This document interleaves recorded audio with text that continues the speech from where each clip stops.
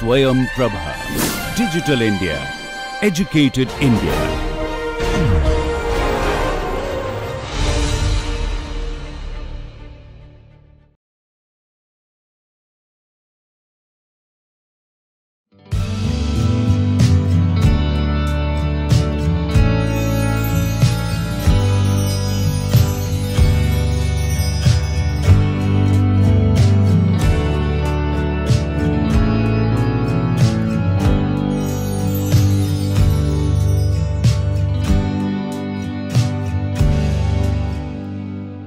Welcome friends to this 8th lecture on the course on human behavior.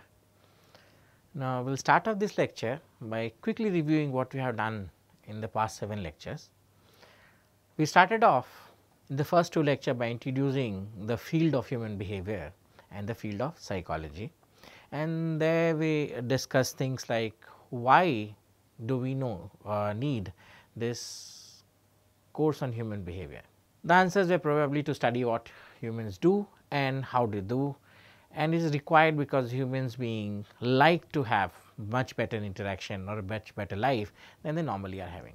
We then looked at the history of how the course of human behavior or the study of human behavior progressed.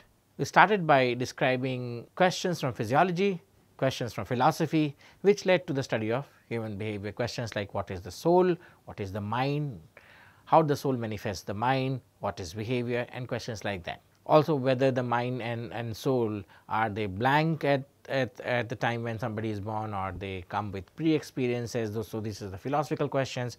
On the physiological side, questions like how does the mind do what it does, how it controls the body, and all that kind of questions. So that was the basic history of how the field started off and from where did it break. Then we looked at the history of the psychology itself, which is the science which studies human behavior, and we looked at some primitive schools like structuralist school, functionalist schools, the 2 early schools, and the Gestalt school, which is a direct opposition to the structuralist school. We also looked at 2 more schools, the behaviorist school, which is entirely different from what the structuralist, behaviorists and gestaltists do, because they say that human behavior or human actions are kind of a reflex. So, there is no organism or there is no intelligent being in between. And then finally, the idea of psychoanalysis or the psychoanalytic school, which believes that most human behavior comes from hidden desires in the unconscious. We also looked at certain paradigms and certain new sciences which has now come up with psychology, like psycholinguistics, cognitive neuroscience, behavioral neuroscience, and things like that. Towards the end of this lecture, we looked at some fields of psychology, and we also looked at how to do research in psychology. For example, the methods of experimentation, the methods of observation, literature review, and all other methods of doing psychology or studying human behavior. The next set of lectures were on understanding those receptors or understanding those processes and systems which encode the physical stimulus into the psychological world. And there we looked at 2 parameters of systems and processes which encode the physical stimulus into the psychological realm. So, 2 parameters that we focused on was sensitivity and sensory coding, and in sensitivity we looked at 2 sensitivities. We looked at 2 basic thresholds or 2 basic parameters of sensitivity or 2 basic characteristics of sensitivity, which is defining the absolute and the differential threshold. Further to on, we looked at something called signal detection theory, which describes how human beings make intelligent guesses or human beings detect stimuluses in the environment. Now, the reason for understanding or bringing up the theory of signal detection in humans, but not in most other physical devices or physical devices which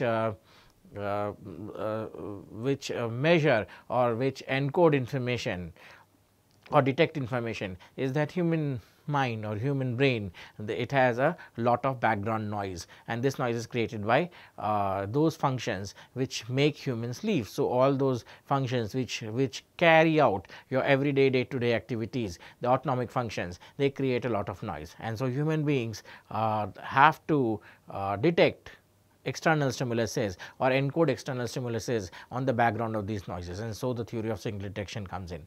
Now, within the theory we have described how the theory really works and what are the parameters of the theory and what are the characteristics of the theory. So, those are the things that we discussed there, and further to on we looked at those biological process or those biological systems which encode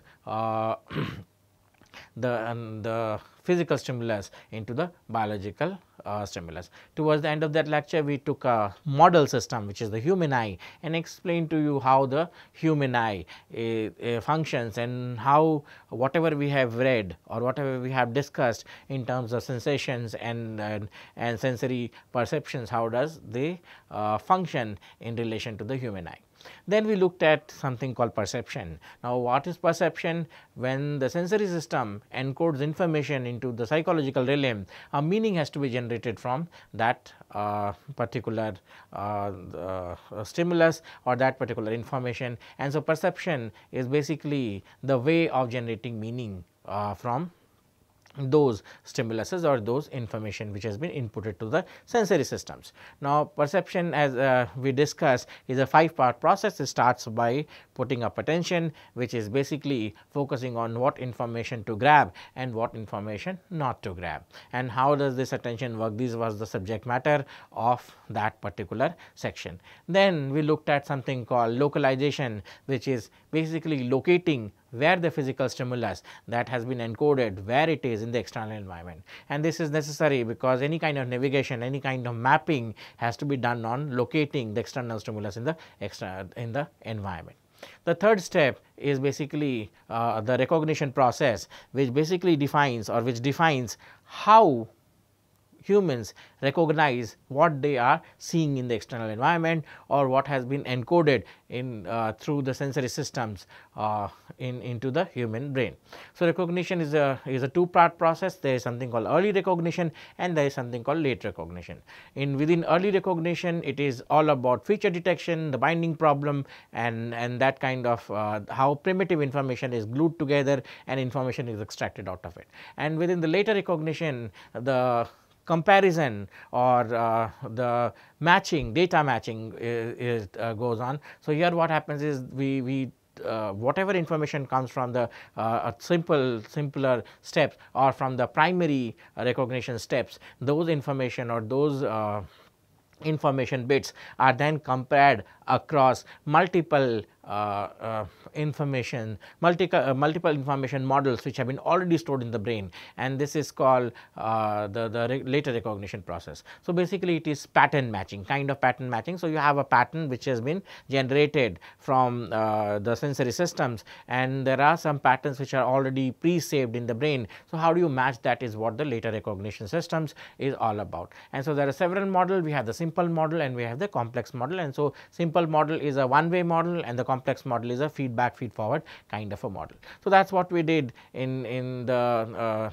idea of how recognition happens. Further to that, there are 2 more steps to it. One is the idea of abstraction, how the human brain extracts those information which it finds necessary from any kind of perception that it is having, any kind of information that it is having, and then the idea of constancy, which is maintaining certain ratios or maintaining certain constants in terms of the physical stimulus that the human brain is actually seeing. Further to that, we ended the section by integrating and showing you how this perception really works. Now, in the last class, which was the first section on learning, we looked at what is learning and what is the need of it. And so, we described learning as a relatively permanent change in behavior, which is basically happening through experience. So, parts of it is relatively and permanent. So, it is relative to something, and it is relatively permanent in the sense that learning can always go back. And relatively permanent change in what? Change in the behavior. So, basically it says that the behavior can always change back, and then it happens. How does it happen? It happens through experience in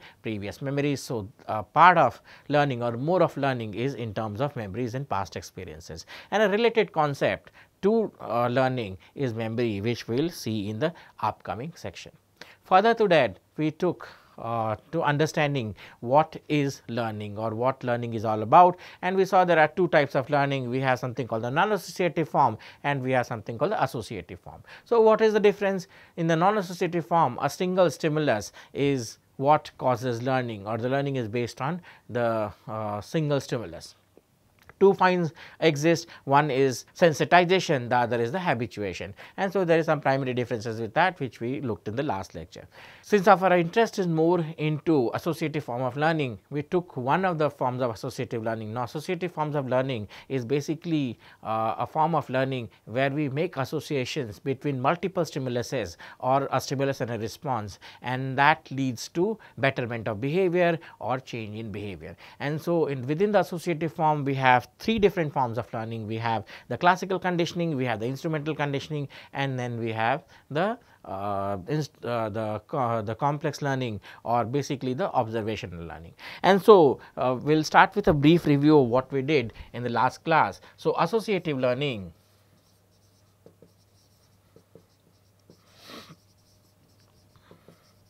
is divided into the classical conditioning,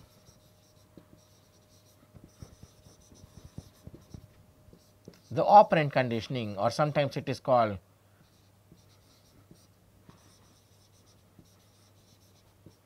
instrumental conditioning, and then we have something called observation learning. So,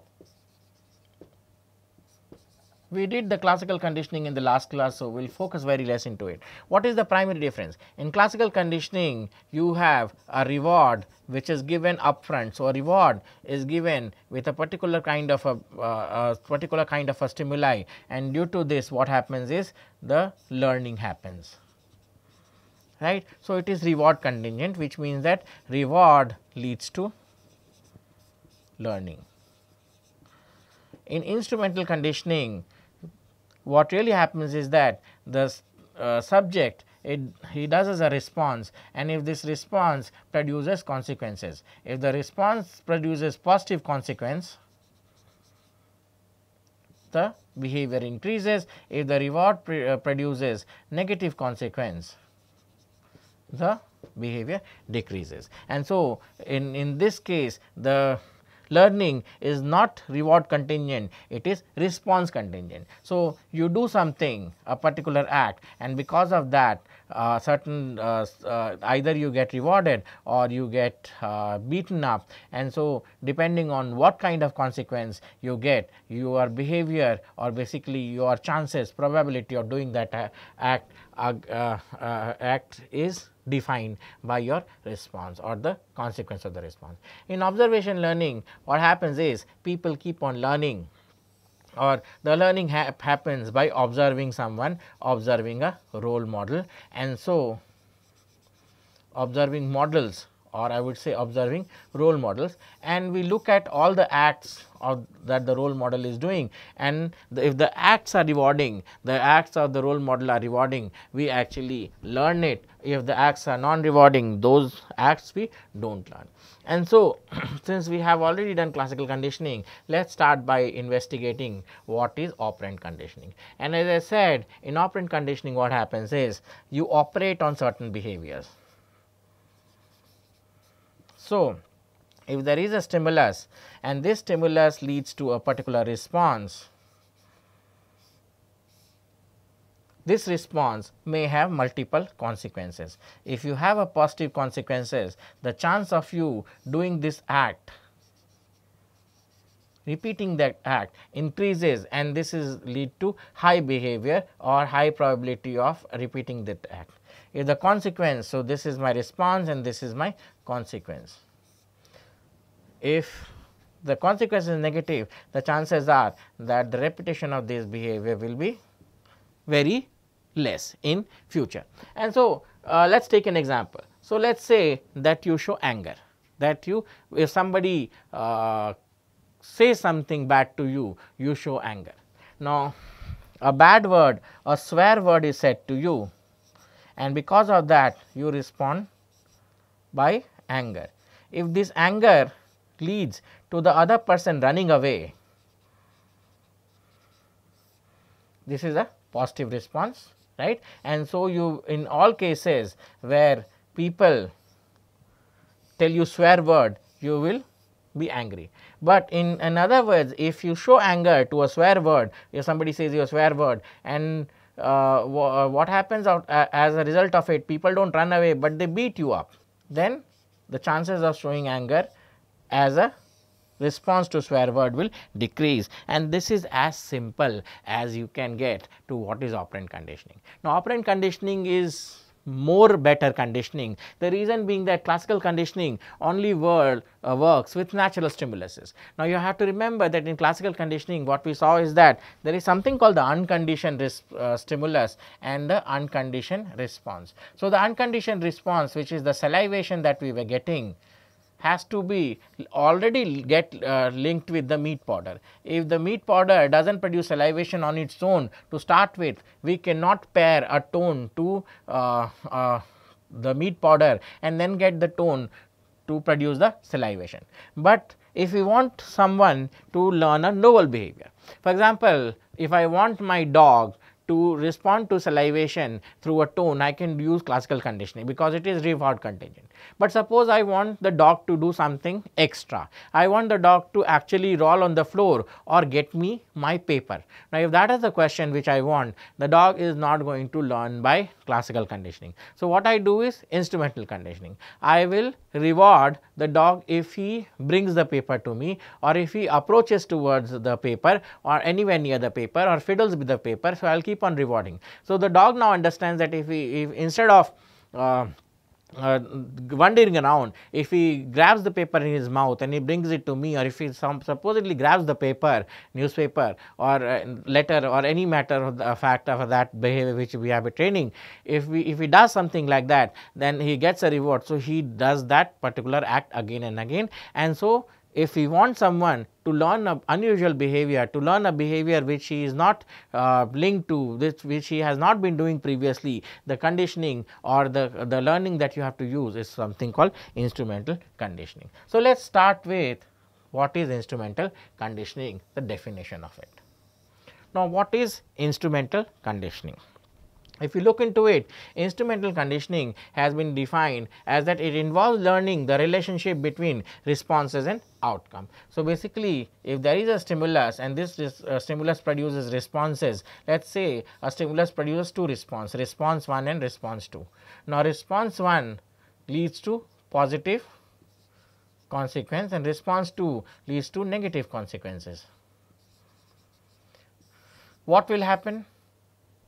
People will actually do response 1 and not do response 2. The reason being that instrumental conditioning is learning what response leads to what consequence. Now, also it may so happen that if you have a stimulus and the stimulus the response to the stimulus might give two consequences, a positive consequence and a negative consequences. Now, on cases when it is giving positive consequences, people tend to do this act again and again, but if it is giving a negative consequence or a negative feedback out of it, people will not do this this act. Now, this particular theory or this particular idea that positive consequences lead to increased behavior is what is called the law of effect. The law of effect was proposed by Thorndike, E.L. Thorndike, and what E.L. Thorndike actually said is that those acts which are led by a positive consequences, people associate these positive consequences to the response that they are giving, and that increases the likelihood of doing that behavior again and again. But if a thought or if it is if a particular act leads to negative consequences, people relate this with the idea that not doing this behavior or avoiding this behavior, and so that is what the law of effect is all about. Now, Thorndike carried out experimentation where animals engaged in trial and error learning, whereby behavior strengthened immediately followed by reward or law of effect. And so, what was the original experiment of Thorndike? In Thorndike's original experiment, what he did was he took a cat, and let me see if I have Thorndike's experiment. So, what Thorndike did was he took a cat and put the cat in a simple maze. So, I have a maze like this, right, and this has a door, a latch. So, what Thorndike did was put a cat in this. This is my cat. Of course, you have to bear with me in terms of the drawing, and so this is a latch. This is what the door is, and just outside the cage is fish, right? Some live fish. Yeah, of course, funny, but you have to bear with me. So, here is my cat, and what Thorndike actually did was took this cat and put into this particular kind of an enclosure and put the latch onto this thing. Now, when the cat was put in and there was fish outside, the first act that the cat did was raised its elbow and raised its paws and tried to get the fish, but when it didn't get the fish, it started going all around the cage and doing all kinds of behavior. Now, what happens is, one of the times she actually hit the latch and the latch opened, the cat could come out and eat the fish. As soon as that happened, Thorndike again took this cat inside this particular cage, and the cat again did some of the behaviors, and so in multiple versions of it, what happened is cat actually did most of the behaviors that was happening. But as time progressed, what Thorndike saw is that many of the irrelevant behaviors the cat stopped doing, and there was a time when as soon as the cat was put into the cage, it actually opened the latch and started eating the fish, and that is what is the law of effect. The cat realized that doing all this unnecessary behavior, it learned by something called trial and error. So, what it learned is that doing unnecessary behaviors is not going to reward it. So, it learned the behavior that what I have to do is open this particular latch, and if I open this latch, the door is going to open and I can get the fish. And so, what Thorndike said is that is what is basically the idea of trial and error, and this is how people learn, or in this case the cat learned about the fact that it is going to get the food. Now, another kind of experiment that was done on instrumental conditioning was done by someone called B.F. Skinner. So, Skinner's experiment was more simpler than what Thorndike did, and so what was the experiment? Now, Skinner's experiment involves putting a hungry animal in a box which is bare except for a bar with food dish under. Now, animal's initial rate of pressing bar through exploration is the baseline level, and so what Thorndike actually did was he designed a more simpler experiment. In this experiment, as you can see, this is a rat, right, and so the rat has been put in this particular kind of a box. Now, this box has one lever, and as you can see, the lever is here somewhere. This is where the lever is, and what the mouse has to do, the mice has to do is press this lever. Now, initially, and this lever is attached to a food pipe. So, as you can see, this is food grain and this is a food pipe, and this is an electronic system which tells how to deliver the food. And so, what the rat actually does is, and this cage is empty, there is nothing here except one lever which is there. What the rat actually does is, initially the rat does not do anything, so it keeps on doing a lot of things, and so it in one of those times it presses this lever. When it presses this lever, it gets the food. So, what the rat realizes is pushing this lever actually delivers the food, and so when he realized that, he started pushing the lever more and more and started getting more food, or food at a very higher rate. So, initially how this experiment was done, initially there was no food given to the rat, and so a baseline was established. It was seen that how many times the rat actually pressed the lever, and that was called the baseline of pressing, or the baseline level of pressing. After that, what happened is, the rat was then a paradigm was formed in which the food was released, and so the more number of times, or the more number of presses that the rat was doing, the more number of food it was getting, and that was the experiment which Skinner had designed for itself, and it is a more simpler experiment to understand how this instrumental learning actually works, or instrumental conditioning actually works. And so, what is happening here, as the rat pushes the lever, there is consequence. So, more you push, the higher push you do, the higher consequence is high food. And so, what the rat is, the lower push you push, you will get less food. So, what the rat started doing is pressing it higher and higher and getting the food. Now, acquisition and extinction. Now, similar to the acquisition and extinction that we have seen in classical conditioning, acquisition and extinction also happens in instrumental conditioning. What is it? How do the rat acquire something and how does the extinction happen? So, after the baseline is established, each time the bar is pressed, food is released, which results in frequent pressing of the bar. Now, this is the acquisition part of instrumental conditioning. Remember, acquisition in classical conditioning, how does it really work? What happens in classical conditioning is the more number of pairings that you do, the more frequent pairings that you do of the neutral stimulus and the unconditioned stimulus. So, in terms of classical conditioning, the neutral stimulus plus the unconditioned stimulus, the more number of pairings that you do, the more is the unconditioned response and better is the learning. And this is these trials in which the neutral stimulus is paired with unconditioned stimulus is called the acquisition stage. In instrumental conditioning, after establishing a baseline, because you do not know how many presses or how much the rat was already pressing, and so how many times the rat is going to press the lever. So, we first establish something called the baseline, and baseline is the value or baseline is the number of presses the rat is doing of the lever, irrespective of it is given a food or not. Once the baseline is established, the food is started being released each time the lever is being pressed. Now, if food stops being released, then similar extinction of response as in classical conditioning happens. So, both acquisition and extinction. In extinction, do you remember what is extinction in classical conditioning? So, what happens is, at a point of time, what happens is, when the neutral stimulus is given, which now becomes the classic the conditioned stimulus starts giving the conditioned response. So, the tone produces the salivation, but sooner or later the dog realizes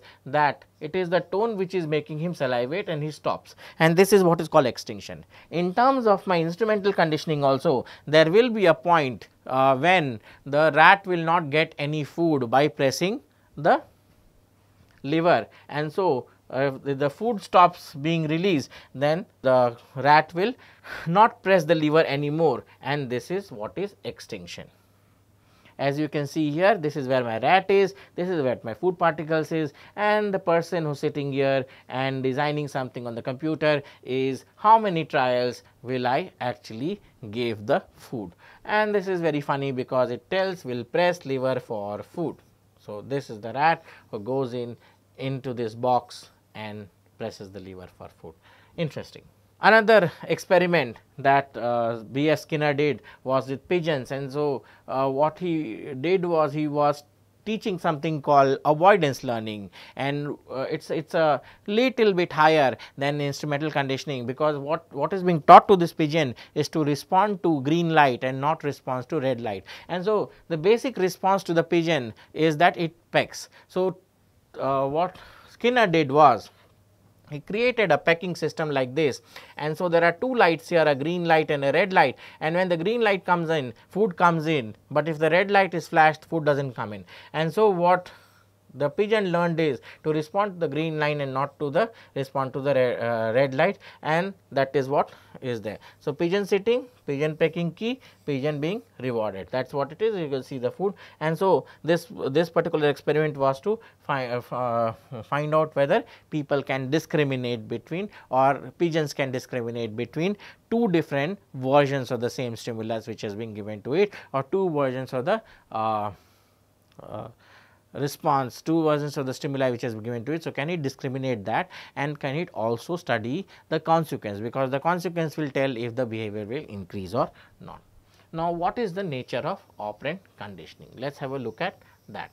Now, in operational conditioning or operant conditioning, the probability that a given behavior will occur changes depending on the consequence that follows it. As I have said again and again, what happens in operant conditioning is that you do a particular act, you do a particular behavior to a particular stimulus. Let us say that somebody hits you, you become angry, this is the response. Now, if the anger is rewarded in some way, the consequence, what is the consequence of anger? There can be two consequences. If you, by being angry, you make the other person who has said bad words to you run away, this is a positive consequence. But in other case, if you become angry, the other person also becomes angry and the feud comes in, or you get beaten up by the other person, then it is a negative consequence. Now, if it is rewarded in the sense that the person who says bad words actually moves away or runs away, then the positive consequence is there, and so you will do this behavior being angry, you know, on when somebody says a swear word, that will repeat it again and again. But in the other case is the other way around. If you see that somebody says a swear word to you and he beats you also, then you are not going to be angry anymore. That is what it's all about. Now, these probabilities are determined through 4 basic procedures, 2 which strengthen or increase reinforcement and 2 which weaken or decrease, which is the punishment. So, there are 2 terms to be noted. One is called reinforcement and the other is called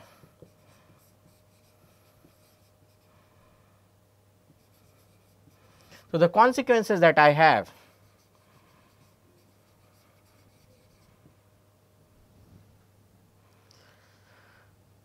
can lead to reinforcements or punishment, right. The consequences that happens in instrumental conditioning can lead to a reinforcement or a punishment. Now, what is reinforcement? There are 2 types of reinforcement. So, we will see this reinforcement. Reinforcement is a consequence of a particular behavior. And so, what is reinforcement? The application or removal of a stimulus to increase the strength of a specific behavior. They are of 2 classes. Now, if you do a particular act and because of that, or if you get a particular kind of a consequence and because of that consequence you increase the probability of doing that behavior again and again, this is called positive reinforcement. Right. So, what happens is, if by doing a particular act an aversive and appetitive stimuli, if by the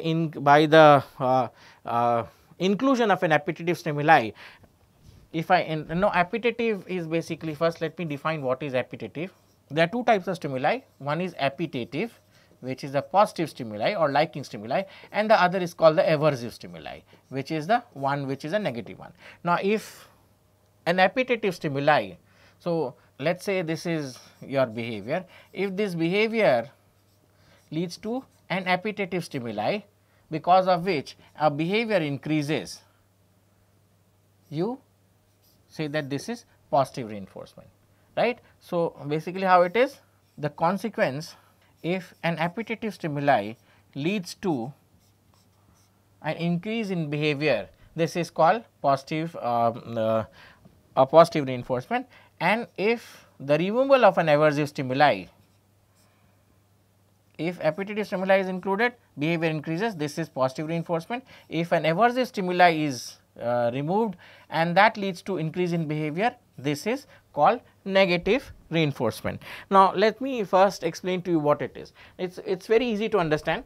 If by including or removing a stimuli, a behavior increases or the chance of a behavior increases, that is called reinforcements. Now, there are 2 classes of reinforcements. We will look at punishments also, and I will also give you a lot of examples of how these are. What is positive reinforcement?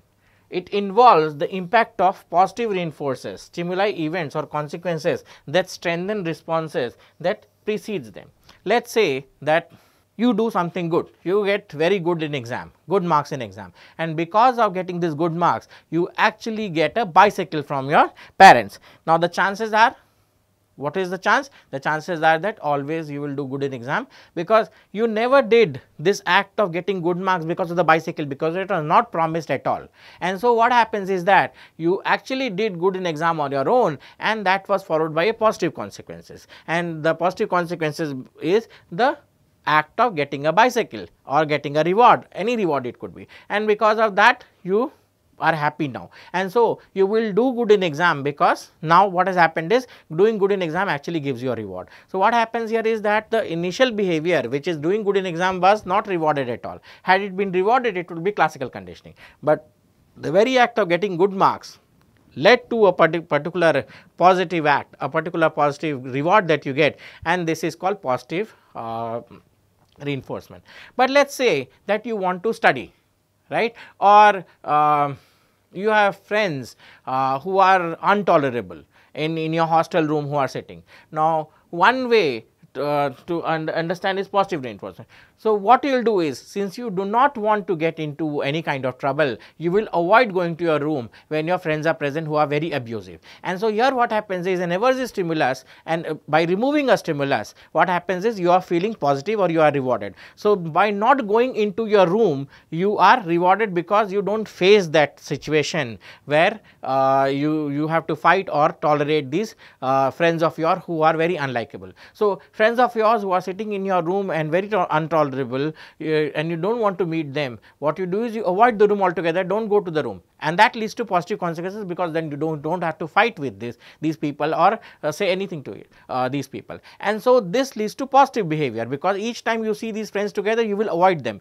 and by avoiding them you feel happy, and so this is called negative reinforcement. So, negative reinforcement is a situation in which a stimulus is taken away, an aversive stimulus is removed, something that you do not like is removed, and because of that what happens is you feel good, and so you do this behavior again and again, right. So, something that is to be avoided. So, negative reinforcement, as I have already explained, involves the impact of negative reinforces stimuli that strengthen responses that permit an organism to avoid or escape from their presence. So, in one case, if you do good in an exam and because of that you get a reward, you do that behavior again and again, this is called positive reinforcement. In the other case, you avoid your friends because they are not good, and by avoiding you feel better or you feel happy. So, that is also a kind of reinforcement, a kind of reward, but this is called negative reinforcement. Similarly, there is a concept of punishment. What is punishment? It refers to the procedure that weakens or decreases the rate of a behavior. Now, there are two classes. Remember that reinforcements increases behavior, whereas punishment,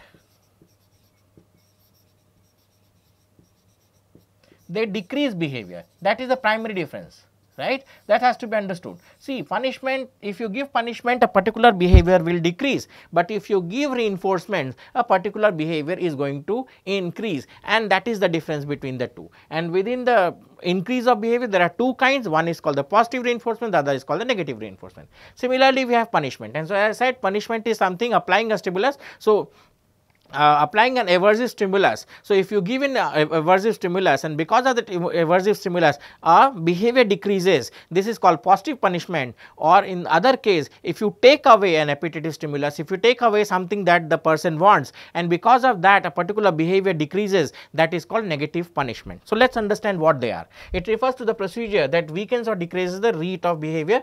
There are of two classes. Positive punishment, behaviors are followed by aversive stimulus events that terminates that is termed as punishers. For example, let us say that you are two brothers, and so you fight among themselves, or you fight among yourself, and so you hit your smaller brother, he cries, and because of that you get a good beating from your parent.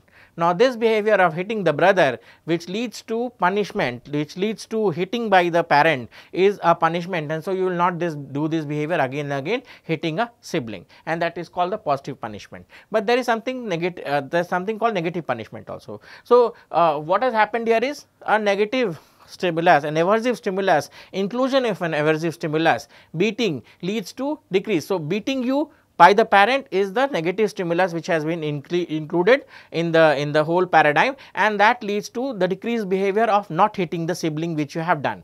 Now, negative punishment is a situation in which a positive stimulus is taken away from you, and because of that your behavior that you do to a particular stimulus will also decrease. Now, the rate of behavior is weakened or decreased because the behavior is linked to the loss of a potential reinforcement. What happens here is that, let us say that you are driving on the road, right, and you do not have a helmet. Now, one way is to find you there and for the helmet, but a better way to teach you is using negative reinforcement. It is also called omission training. Something that you like is taken away from you. So, while you are not wearing a helmet, let us say the police wala takes away your license, or it takes away your vehicle only. Now, the vehicle is something that you liked, and or the license is something that you like, and he took away the license instead of fining you for the particular crime that you did, which was not wearing a helmet. And so, taking away something that you like, and by that punishing or decreasing your behavior. So, you realize that each time you do not wear a helmet, the license will be taken away, and so now you start wearing the helmet. So, taking away something you like and punishing you in that way to decrease behavior is what is called negative punishment. Now, let us quickly look at some instrumental conditioning and the concept review table, types of reinforcement and punishment. So, this is what my positive reinforcement look like, this is what my negative reinforcement look like, this is what my positive punishment look like, and this is what my negative punishment looks like. There is a definition, there is an effect, and there is an example. Quickly shift to the next one. Here the behavior, as you see, can be encouraged, here the behavior is suppressed. If you look here, this is where the stimulus is present, this is where the stimulus is removed. So, 4 different consequences. You have positive reinforcement here, you have the presentation punishment, positive punishment, negative reinforcement, and negative punishment. 4 different types and 4 different examples. Now, instrumental conditioning, the basic principles of instrumental conditioning. Now, in operant conditioning, organisms learn associations between particular behaviors and the consequences that will follow them. Now, in order to understand this form of learning, 2 issues need to be addressed. First, why are certain behaviors emitted in the first place, and the second is, once emitted, what factors determine the frequency with which this will be emitted. 2 things have to be understood in understanding the basic principles. Now, there are some related features with instrumental conditioning is the idea of shaping and chaining. And what is shaping and chaining? The shaping is getting behavior started and then putting it all together.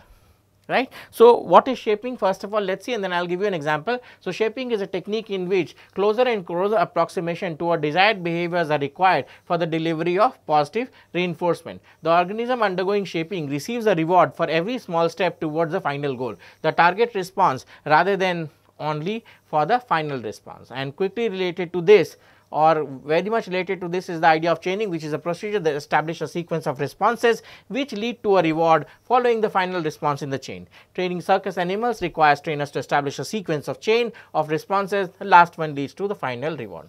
Let us say that I am training an elephant, or I want to train an elephant to ride a bicycle. How do I do that? Now, elephants do not ride bicycle, and so the only way to do that is first using shaping. So, I will give rewards to the elephant as soon as it reaches near the bicycle, it holds the bicycle, and so on and so forth. And chaining is basically dividing the whole behavior right from the point where the elephant gets interested in the bicycle to the point that it actually rides it. So, I will break the whole behavior into smaller parts. The reward is given to when it approaches near the bicycle, or when it does something, then it approaches the bicycle, then it touches it, then it sits on it, then it rides it, and so on and so forth. So, this behavior is broken down into several behaviors, and then all of them are chained together in a sequence or mixed together in a sequence. So, that finally from the point of time that the elephant was not interested in the bicycle to the point of time that an elephant is actually riding a bicycle. Now, by giving smaller rewards or rewards on each step of the way, I can make the elephant ride a bicycle. Always remember, classical conditioning happens with natural stimuluses, instrumental conditioning can happen with all kind of stimuluses, and so this is the pattern in which it actually works. Now, there are certain biological constraints also to instrumental conditioning. Now, as with classical conditioning, biology imposes certain constraints on what may be learned through instrumental conditioning. Organisms find it easier and faster to learn responses if their behavior required to make sense at the ethological level. For example, there are certain behaviors that certain animals do not do or certain animals do. For example, rats are very good at digging. So, if you want to teach it a behavior which is related to digging, it will always like it, but rats certainly do not like certain other kind of thing, for example, playing a flute or doing complex tasks. And if you want a rat to do that, what it will do is, it will not like that or learn that behavior, or for that matter rats like digging. So, what happens is, if you give a rat some money, or if you give a rat a counting task to do on a floor, what it will do is, it will take the money and burrow it or bury it under the under the sand. Now, the proper behavior or the original behavior of the rat is burying things, and so if you give it something, it will actually burrow it. right? It will not play with it, it will not demonstrate it, it will not learn anything from it, and so that is the biological constraint. Or in the case of elephants, elephants are not made to, or bears are not made to ride a bicycle.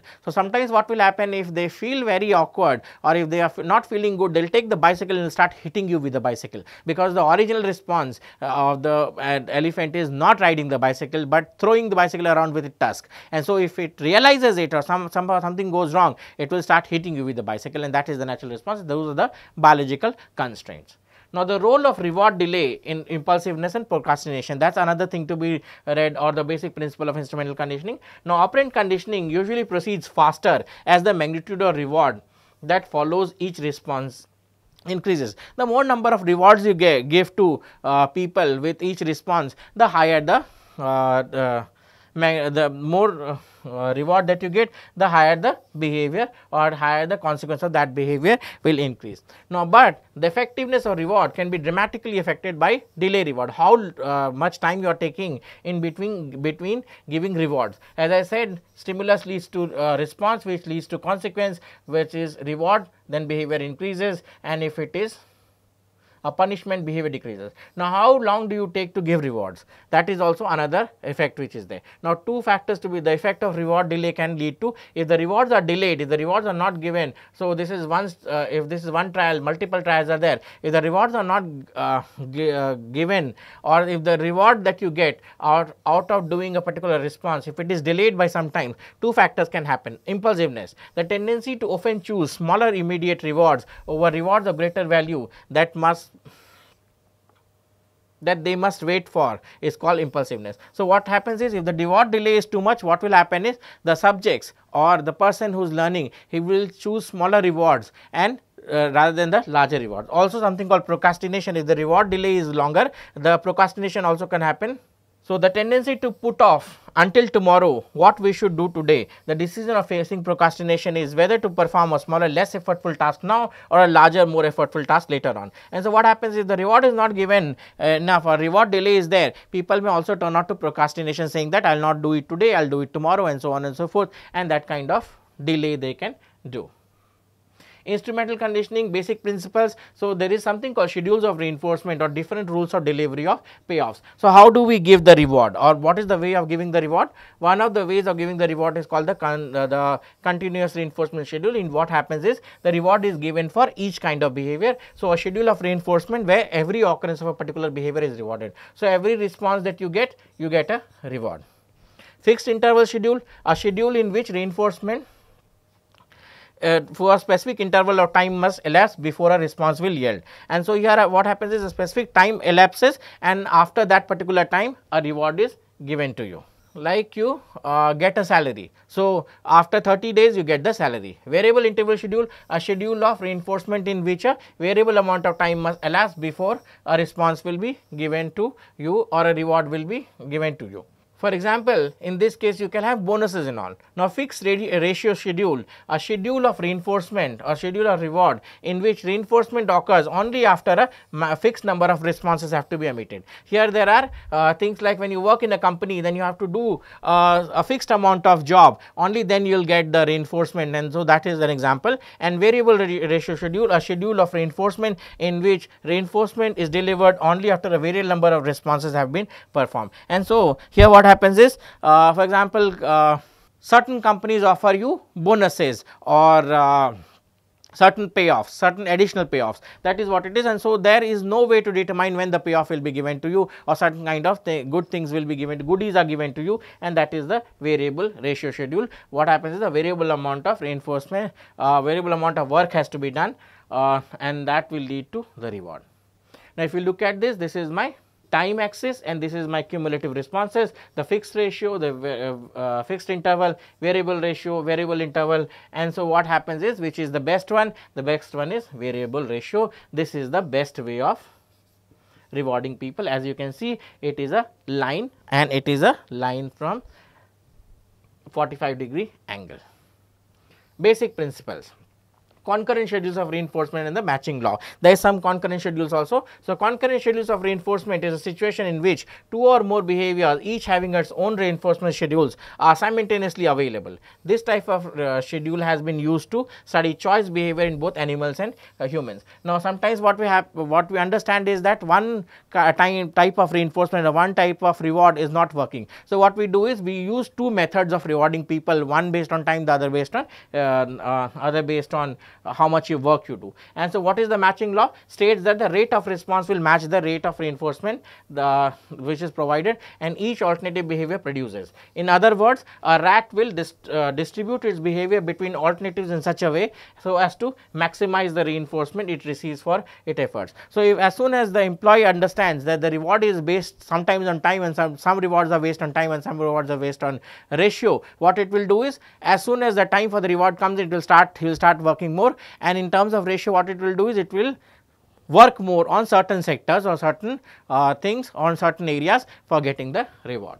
So, that is the matching law.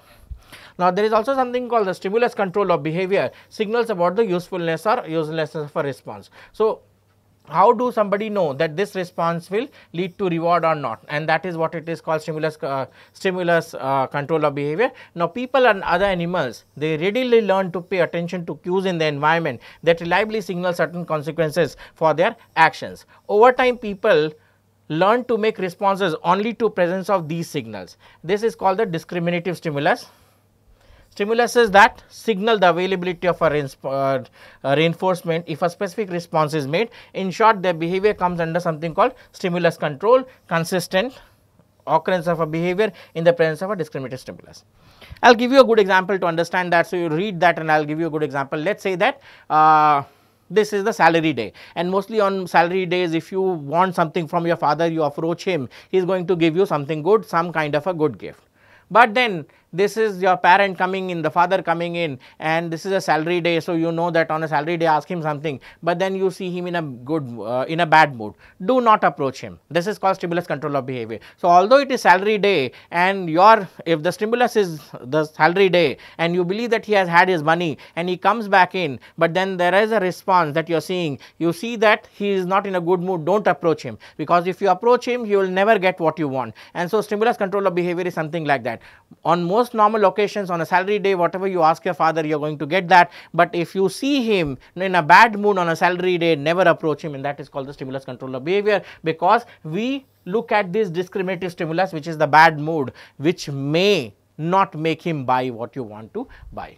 So, do cognitive factors influence instrumental conditioning? Yes, several evidences seem to support the role of cognition in instrumental conditioning. For example, one is learned helplessness. It is the lasting effect produced by exposure to situations in which nothing an organism does work. No response yields reinforcement or provides escape from negative events. Now, this is learned helplessness is a technique which has been or a situation which has been defined by Martin Seligman. What happens is, if people see too many negative consequences or too many negatives happening in their life, they give up everything and they stop responding at all. This is called learned helplessness. Now, in this cases, if stimulus responses were based on the reward, what would happen, or one of those schedules of reinforcement would work, what will happen is that each consequence or each response that the subject does is independent of each other. But what happens is, in learned helplessness, people look at multiple negative consequences that has happened and they stop responding at all. That is called learned helplessness, a situation when people start believing that they cannot do anything in their life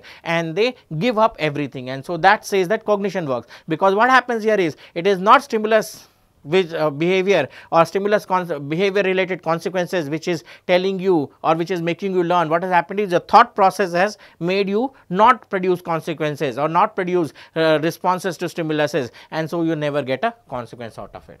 Research suggests that learned helplessness stems partly from our perception of control. When we begin to believe that we have no control over environment or our lives, we stop trying to improve the situation. Now, whereas stimulus gives to response and this response leads to consequences, when people start believing that these consequences are not in their control or not in the control of the responses that they are giving, they tend to do something called learned helplessness. In addition, genetic factors like impairment in the ability to experience pleasure, for example, hypohedonia, can also lead to learned helplessness. So, there are some genetic factors also which lead people to present this idea of learned helplessness. Now, there is also something called the contrast effect, which tells that cognition or cognitive factors decide operant conditioning. Now, behavior is influenced not only by the level of reward we receive by our evaluation of rewards related to our experience with the previous reward. So, it is not only that each stimulus is related to a particular reward which is related to a consequence. It is not as simple as that. This response that people give to a particular stimulus is dependent also on what previously responses we have given or what kind of reward we have actually received previously.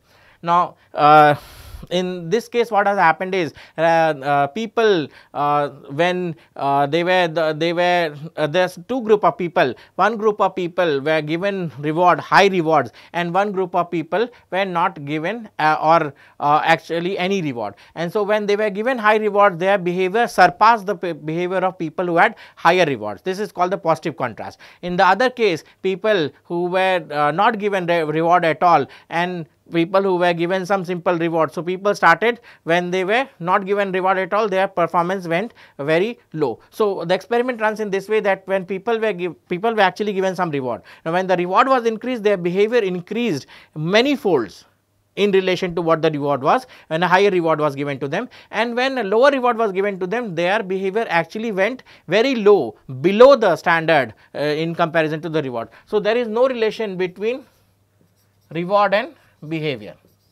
and this is determined by previously how much you were given. So, initially what happened is a certain amount of reward was given to people, a certain amount of reward was given to people. When this reward was increased, behavior increased almost 3 times, but when this reward was decreased, behavior decreased by 3 times, and that basically says that there is a cognitive perspective. Now, shifts in the amount of reward we receive can dramatically influence performance. A temporal behavior shift termed as something called the contrast effect. Now, this can be of 2 types. We have a positive contrast. Positive contrast is when the behavior increases manyfold to the increase in reward, and negative contrast is when the behavior decreases manyfold in terms of the reward that is decreased. Now, the existence of contrast effect indicates the level of reward alone cannot always explain our behavior, and that experiences with a previously learned reward and consequence expectations can dramatically affect our performance.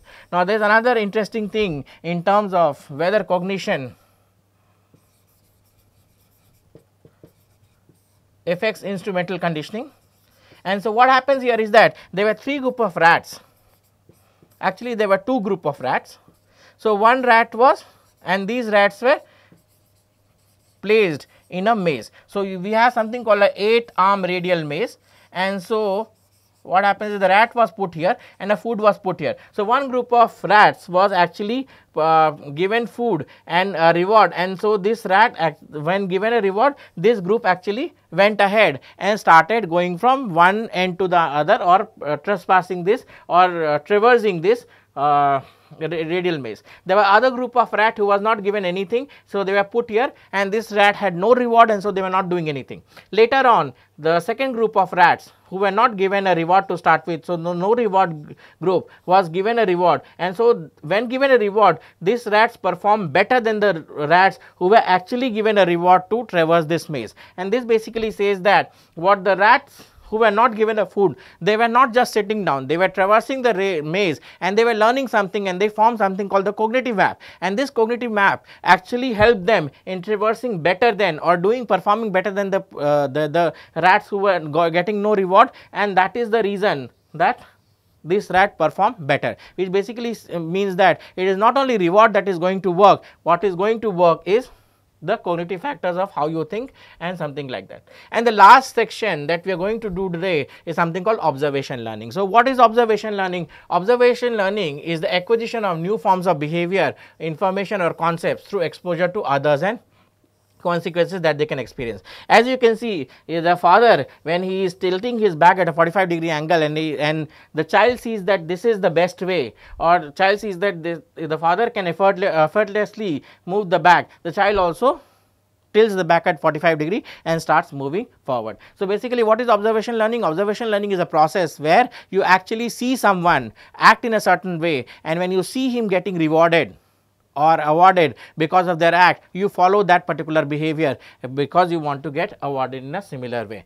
Now, this is the consequence, or this is the demonstration of Albert Bandura's aggressiveness principle. So, what happens here is that Albert Bandura took a group of people or group of children and showed them aggressive movie. So, one group of children saw an aggressive movie, the other group of children saw a non-aggressive movie, and after that they were put in a room after the aggressive and the non-aggressive movie. So, aggressive group was put in a room with a Bobo doll, and the non-aggressive group was also put in a room with a Bobo doll. Now, children who actually saw aggressive movie started beating the doll more, and the children who actually saw the non-aggressive movie started playing with the doll, which basically means that the observation of getting rewarded. So, aggressive group actually saw the hero being rewarded for doing aggression, and so they learned that, and the non-aggressive group saw that not doing any aggression also is rewarded, and so they do that. So, what factors, conditions determine whether and to what extent we acquire behavior information and concept from others. So, how do we learn from others?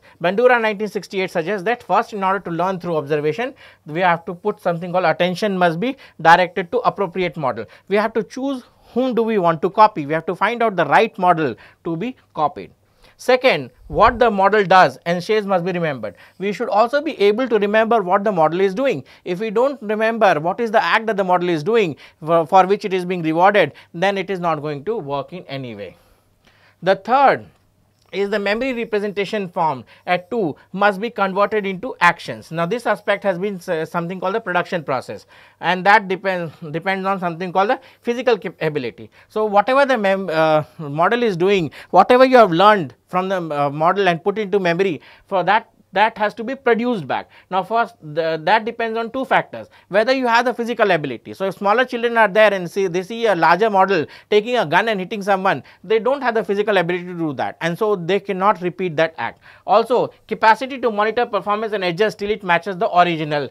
So, the first is whether people have the physical ability, and the second is, can you monitor your performance. So, if something goes wrong, if the model does not act, you remember, you pay attention to the model, you remember that, and from memory you are able to produce it. Now, once you produce it, of course, there will be errors. Now, do you have the ability to monitor what was the errors that you are doing in comparison to what the model is doing, and do you have also the ability to not only monitor it, but also correct it? If you have that ability, then you can actually learn from models. And finally, is the motivation plays a decisive role in observation learning. The last thing is, if you have no motivation at all to do the act, you will never learn anything from observation learning. And so, observation learning, the acquisition and later performance of behavior demonstrated by others depends upon something called extension, retention, production process and motivation. And production process is 2-step. It depends upon the ability that you have, the physical ability, also not only the physical ability, but also the monitoring process. Can you monitor and